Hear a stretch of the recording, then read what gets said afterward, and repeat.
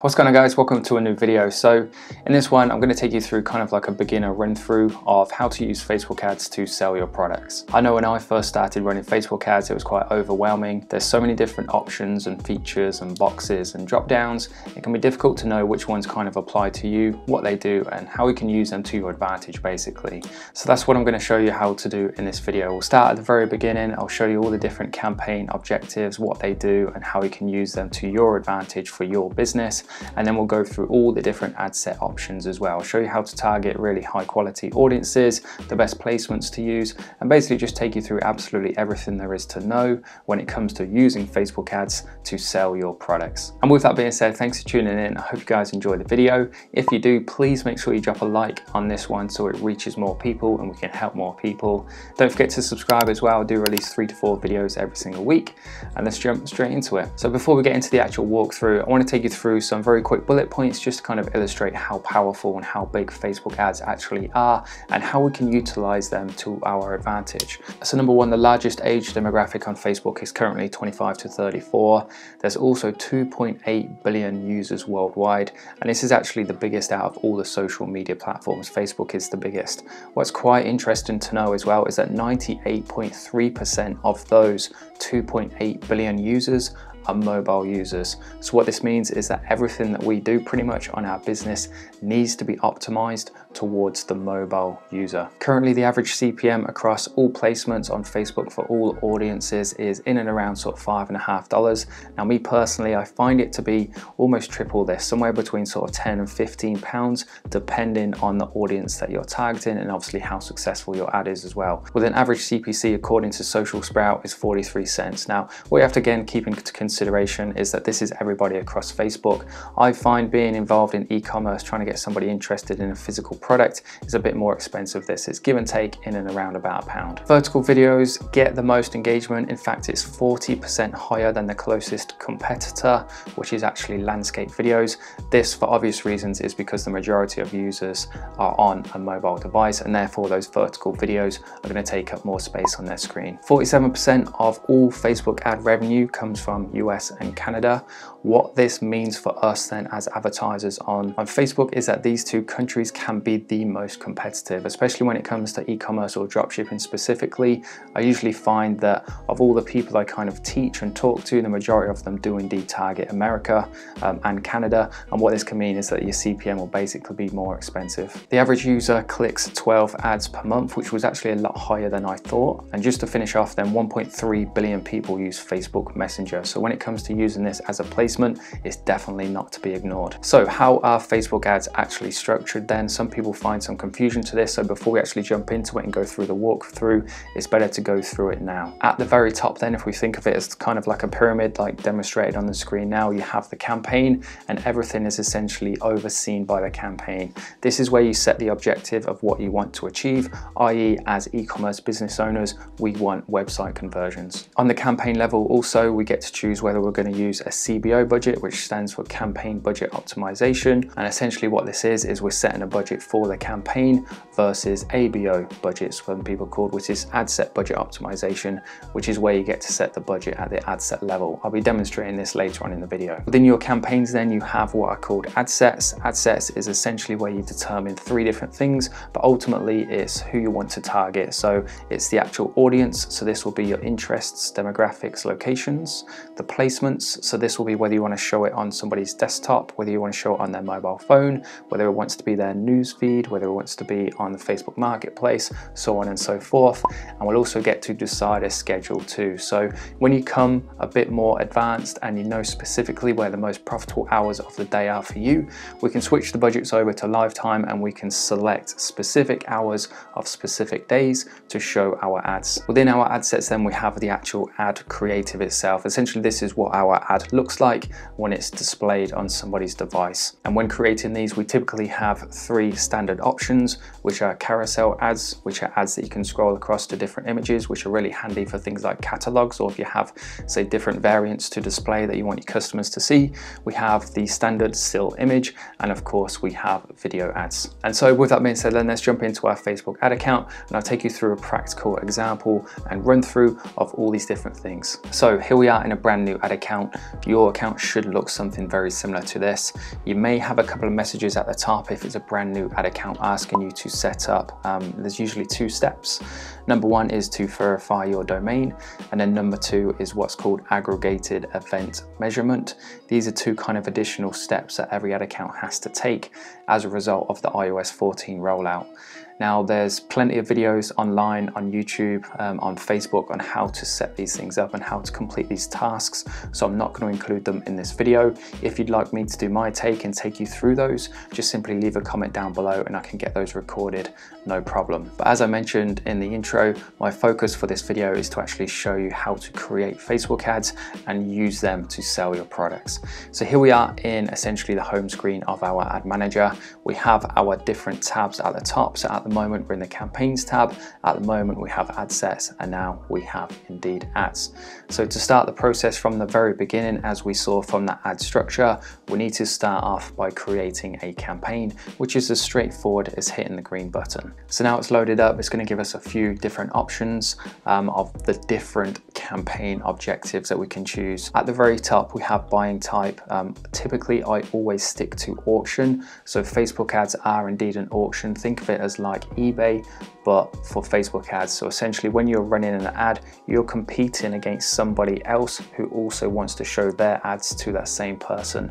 So if I select a particular audience of people and you select that same audience of people, our ads will compete against each other to get the impression for our ad to essentially be shown to the person. If you'd like more information on how to win that auction so your ads get the best results, then do a quick Google search for what's called Facebook ads total value, or again leave a comment down below and I can record a video on that topic as well. So sticking with our campaign objectives, there's 3 main ones in which I use for my business. Number 1 is conversions campaigns. So this is where we can ask Facebook to track certain events on our website and report them back to our ad manager so we can see essentially what people do on our website. These events, there's 5 main events we can track. Number 1 is view content. This is essentially a product page view. Number 2 is add to cart. This is self-explanatory, is when somebody hits the add to cart button. Then we have initiate checkout, which is initiating checkout, essentially clicking that checkout button. Next up, we have add payment information. And then finally, we have the ultimate goal, which is making a purchase. The next campaign objective, which may be of interest for you, is the traffic campaign. So essentially what this is we are telling Facebook we want to target people who are most likely to click our ad and go to our website. Now typically this is kind of an out of ordinary strategy to use, but I've had some brilliant results and so have the members inside my clubhouse. If you want more information on that, by the way, check out the links in the video description below. So the strategy I like to use for traffic campaigns, typically I recommend it for people who are on really small and tight budgets, because for every sort of 4 people, 5 people you reach in a traffic campaign, for the same price you'll only reach 1 person in, say, a conversion campaign. Basically it's a lot cheaper to reach a lot more people, and when you get these people onto your website, whilst they may not convert at a very high percentage versus say a conversion campaign, all that data, all those people that come onto your website, you can then use that to generate what's called lookalike audiences. And lookalike audiences in themselves is a really very powerful strategy to use and can be very lucrative. The third and final campaign, which will be of interest to you as an e-commerce business owner like myself, is the engagement campaign. So when you hit engagement, you get 3 different engagement types which have opened up at the bottom here. Number 1 is post engagement, so we can use this to build up likes, comments, shares, etc. on a particular post super quickly for super cheap. You can typically achieve an engagement for the cost of like 0.005p. It's less than 1p per engagement.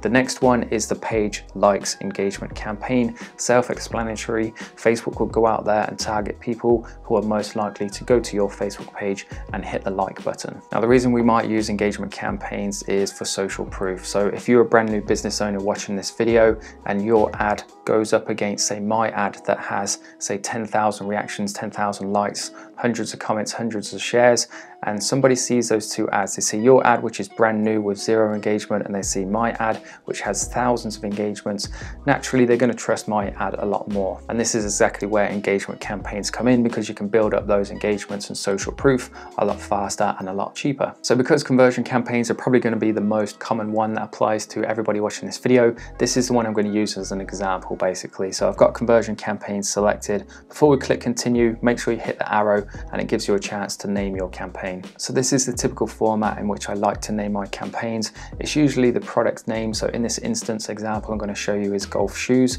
so I know exactly what the product is, and then also the method of targeting within this campaign, because I like to break things up so I can see exactly how well the traffic is performing depending on whether it's super cold traffic, so people who have never seen us before, versus lookalike traffic versus retargeting traffic.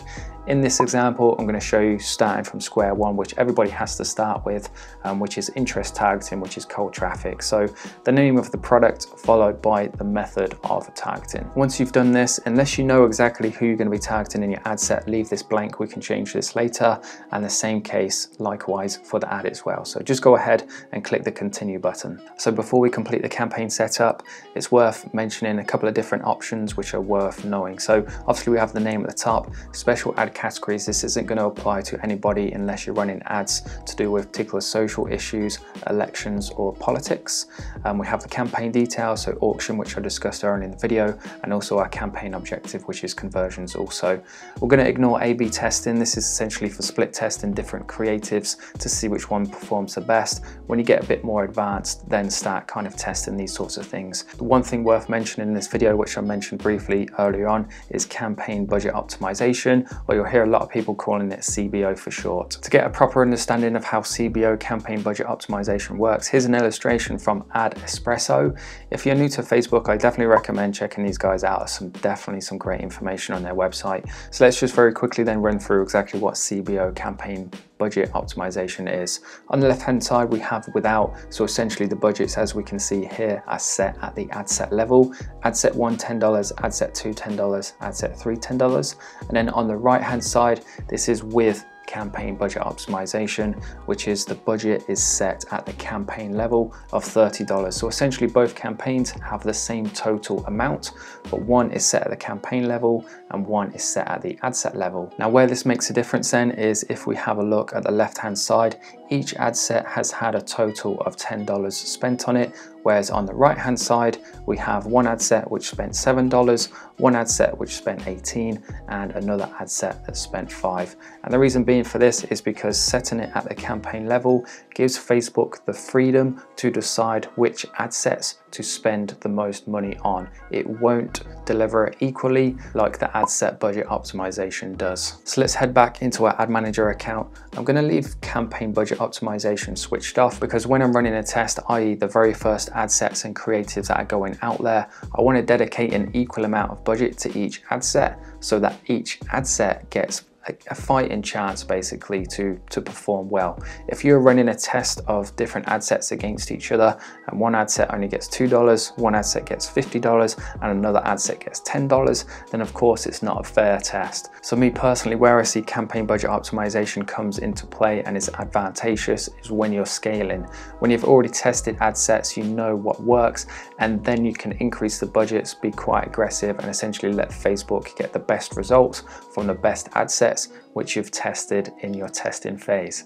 Now apologies if that's a bit overwhelming. If you want more videos where I kind of go in a bit more deeper and explain myself a bit more and perhaps even take you through a testing strategy versus a CBO strategy, just leave a comment down below and we can get that sorted, no problem. So once you're happy with your campaign settings, go ahead, hit the next steps. So once we've completed the campaign creation, we now get taken the next level down into the ad set creation. This is where we get to decide who we target, where we target, and how much we want to spend targeting them basically. At the top we have the ad set name. I leave this blank until I know exactly what audience it is I'm targeting. I'll show you this on a minute or two later on in the video. Conversion event location, our events, everything happens on our website, so we can leave this as the default website. Next up we get to choose the conversion event in which we want to optimize for. We have two sections, so we have active events and then we have inactive ones. Don't be put off by the yellow exclamation mark. This is basically Facebook Facebook's way of telling us that this particular event hasn't been triggered on our website yet, which means we may not be able to optimize for it. But to be honest, I completely ignore this and I select purchase anyway. That's our end goal. I have confidence in my product, I have confidence in that ad, and I also have confidence that I can put it in front of the right people. And if that's the case, people are just going to purchase your product anyway. Let's keep moving down then, and we have a dynamic creative option. Essentially what this does is it allows us to create multiple variations, so we can select 5 different kind of visual aspects of the ad: images, videos, etc. We can do the primary text, which is above the ad. We can do the headlines below. Essentially we give Facebook lots of different variations of the same thing, and it will mix and match them, put them out to different audiences, and essentially then come back and tell us which combinations perform the best. Stick to the basics for now, and then once you get some traction, then you can start experimenting with this A/B dynamic creative and split testing. Below this we have offers. To be honest, I've never seen much success myself using offers. Essentially what it does is it attaches an offer to your ad, which then allows people to save it to their offers section on Facebook. If you're watching this video, you probably didn't even realize that was a feature of Facebook.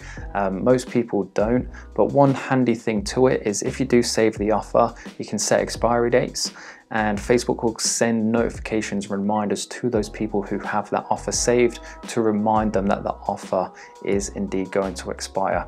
Like I said though, you can test it yourself, but if I was you, I'd stick to the basics and just leave that switched off for now. In an ideal world, I want somebody to see my ad and then buy the product there and then, rather than save it to then come back to it later. It's much more difficult to get somebody to come back onto your store later on at a later date than it is to actually get them to see the ad, go to your website and buy the product there and then. The next section is budget and schedule. Really important section. This can affect the results of your ads quite dramatically. So as a ballpark kind of recommendation, as somebody who's dipping their toes into Facebook ads, I would take say 20% of your overall budget and use that to kind of dip your toes in. So if you have £1,000 to start with, take £200, spread it across all the different ad sets and audiences you want to test over the course of say 5 days, see the results that come back, review those, take all the time you need to kind of get to grips with the numbers and essentially get comfortable with what's happening before you then start ramping up your budgets. So we have daily budget, which is fairly self-explanatory. If we set this to £20, this one particular ad set will spend no more than £20 in one single day. Or tell a lie, sometimes it can go up to say £20 and 16 pence. Another option when you get a bit more advanced is to select lifetime budget, and what this does is it opens up this ads scheduling section down here. We can hit the edit button, click run ads on a schedule, and then we can select specific hours of specific days to run our ads in. But if you're a beginner watching this video, stick to the basics, stick to daily budgets. Facebook will use its algorithm to split your budget throughout the whole day and essentially get the best results for your money throughout the day. We can choose a start date for our ads as well. So let's say we're going away for a week and we want them to start when we get back. Or what I typically like to do if I am going to be around is set them for say 1 or 2 days time for them to start at midnight. That way the ads just get a full 24 hours to run and Facebook isn't rushing to spend your budget in say like the last 3 hours of the day. We can set an end date too, so if you've got a really busy schedule and you don't have time to kind of look at your ads every single night and you want to make sure they don't keep running past the point in which you can look at them, you can set an end date, and in that case Facebook will just switch them off once that time frame is reached. Now onto the actual audience section, and this is where we get to choose the actual physical people we want to target, and this section here is what's going to influence these boxes on the right hand side, which is our audience definition and also our estimated daily results. So the first option we have is what's called custom audiences. These are audiences that we've predefined at a previous date, so we can create an audience of people. Essentially a list of people is the easiest way to think about it. A list of people who have visited our store, a list of people who have commented on our posts, a list of people who have made a purchase, so on and so forth. The possibilities really are endless and it kind of deserves a video on its own.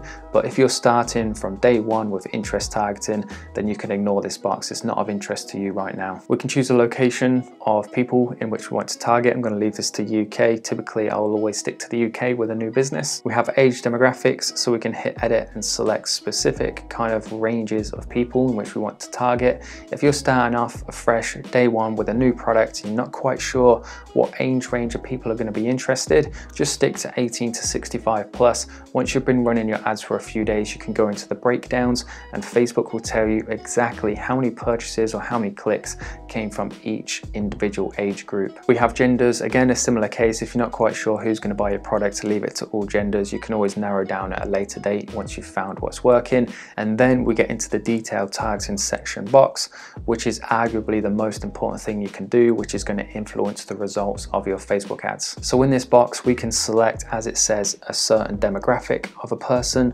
we can select certain interests of a person, or we can select certain behaviors. So there's two options here. You can hit browse, which I recommend everybody do just to kind of get some ideas of what's possible on Facebook if you've never ran ads before. So for instance, we can go to interests.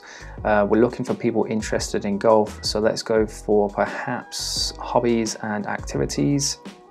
We've got pets, which is a popular one for me usually, sports and outdoors, go for sports, and then we have golf here, so we can select golf if Facebook won't start glitching and let me select it, which it has done. So essentially right now I'm targeting people who are linked to the interest of golf, which is obviously exactly what we want to do if we're going to be selling golf shoes. Now if you want to get more advanced to this and target higher quality audiences, you have to change your way of thinking, or you have to at least understand what it means to target an interest. If somebody has interacted with a particular post which is linked to golf, they will then be included in that interest. And you don't have to like a post on golf on Facebook to actually play golf. So if we think about it, we're trying to sell golf shoes.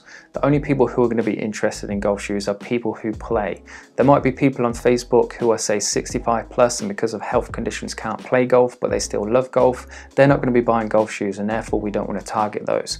So what we can do is narrow our audience down a little bit and focus on those interests which are related specifically to people who play golf. And to find these interests, it's really easy to do. We already have our base interest in there, so we can hit the suggestions box and we're going for golf equipment. Now how this is different versus the golf interest solely is that people who are interested in golf equipment are essentially going to be buying golf equipment, and you buy golf equipment so you can play golf, and people who play golf are going to have an interest in golf shoes, and therefore this would be a really high quality and ideal interest for us to target. And in a nutshell, essentially that is how I go about finding really high quality audiences for my Facebook ads. I did do a video specifically on this topic. I could write a whole book about Facebook ads targeting alone. If you want a separate video that goes into a lot more detail of what I'm going to cover in this video, check out my previous videos on my channel. Before we move on though, there's two extra features in which I want to show you in this section.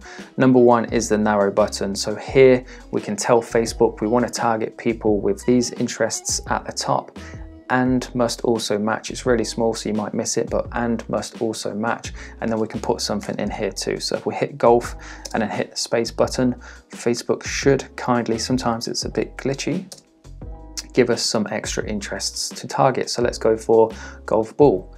And essentially what this is now telling Facebook is we want to target people who have an interest in golf equipment and must also have an interest in golf ball. So essentially you're really kind of laser focusing down on the specific people in which you want to target. The next thing to illustrate is this detailed tagged and expansion box here.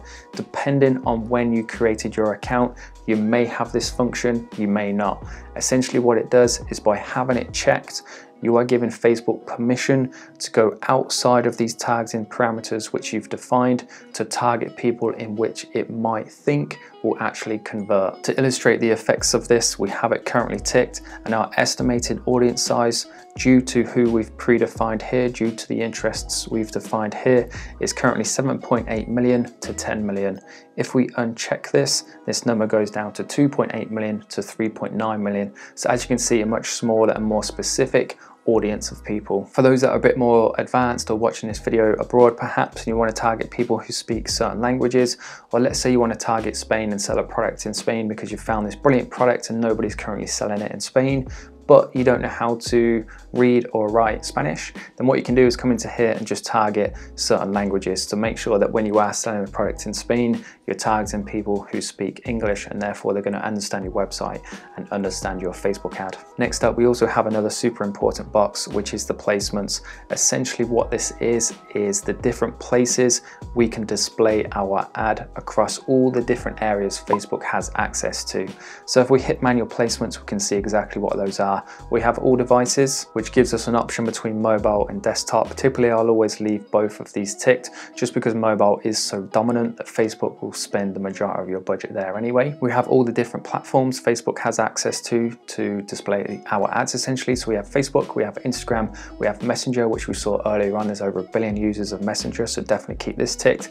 And of course, we have Audience Network also, which is typically where you'll get some of your cheapest data back. But in terms of conversions, then my personal experiences, I've found it not to be very good. My advice and recommendation for a beginner watching this video would be, instead of using manual placements, just go for automatic placements. Let Facebook go out there, put your ads absolutely everywhere, see where the information, see where the best results come from, and then you can then narrow down and focus and double down on those successful areas. In a second, to finish the video off, I'll show you how to go into your breakdowns and find out essentially where all this information is coming back from. One last thing before we move on, which may be of interest to you depending on what the product is. Within this manual placement section, one big advantageous thing you can do is hit this see more options, and then you can focus on Android devices or Apple devices, iOS devices. Where this may come in handy is if you're selling a particular phone case. No point targeting people who are on Android if your case is made for, say, iPhone. If you're selling phone chargers or charging docks, whatever it may be, the option is there should you want to use it. To finish off this section of the video, then we have organization and delivery. Now, to be honest, you don't need to touch any of this until you get super more advanced and you're spending quite a bit of money and you've got a decent amount of traction. But to kind of quickly go over then essentially what you can control here is the main thing being this attribution setting. So the way Facebook works is it works on data to optimize your ads, and this is the time frame in which you can essentially say to Facebook, using this time frame, I only want you to use the data that happens within this time frame to optimize my ads essentially. So it says 7 days click or 1 day view. Any data that happens, any actions that happen within these parameters within 7 days of somebody clicking our ad or 1 day of viewing it will then be considered for optimization. It sounds complicated, but it's kind of like the offside rule for Facebook. Once you understand it, then you'll never forget it and it's crystal clear. But perhaps again, I could do another video on this. Any comments, questions, anything about this video or anything else for that matter, just comment down below. I've got no problem at all. I'll read all comments and I'll respond to every single one. And with that being said, that then covers all the different campaign options and covers all the different ad set options. I'm going to save the actual ad creative options for a separate video because it deserves its separate video. It's super important that you get the actual ad creative correct, so I'll do a video specifically dedicated for that one. To wrap the video off then, let's have a look at our breakdowns and I'll show you how to find out which areas, which placements, etc. are getting the most traction. So here we are then in an active ad account. I've got 2 different ad sets selected that are currently running and active. We can see this by the fact that the columns are populated. If we want to then break these down and see kind of where the results are coming from, this is what our breakdowns tab is for on the top right hand side. So we can go by delivery, we can select age. So if we do in fact go ahead and do this, we can see Facebook gives us a breakdown for every single age range. So if we take a look at this ad set at the top, we can see if we have a look at the links clicks column for this example, that for this particular ad set, the age range which was getting the most clicks was 45 to 54, 55 to 64, and indeed 65 plus, which is evidence that these particular age ranges are the most responsive to this ad and to this product, and therefore we can double down on these age ranges. We can remove the younger generations, focus on these older generations, and therefore Facebook will spend and focus our budgets on essentially what's working. We're doubling down on what's working. What we also have access to in the delivery section, we have all these different things, but one I want to show you which is important if you are using using auto placements is the placement breakdown. So again, for this top ad set, if we scroll across, we can see the majority of our link clicks, in fact it's quite superior in comparison to all the other places, is on the Facebook newsfeed on a mobile app. We have this one in second place, which is 14 link clicks, which is on the Facebook feed within the actual video feeds section. And with that being said, I'm going to wrap the video up there. I've been talking for a while now. There's a lot of information for you to digest. I hope you stuck with me. If you have, I really do appreciate it. Please make sure you drop a like on the video if you haven't already, and please make sure you subscribe as well so you don't miss any future videos. Any comments about anything, any questions about anything, pop them down below. I will read every single one, so I will get back to you. And one final very quick thing before you go.